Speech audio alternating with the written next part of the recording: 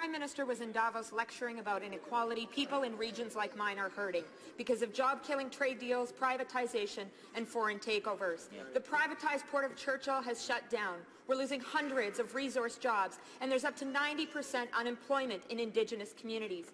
When will the Prime Minister admit that growing inequality and the loss of good jobs is because of decades of Liberal and Conservative policies that are hurting Canadians? Honourable Minister of Economic Development.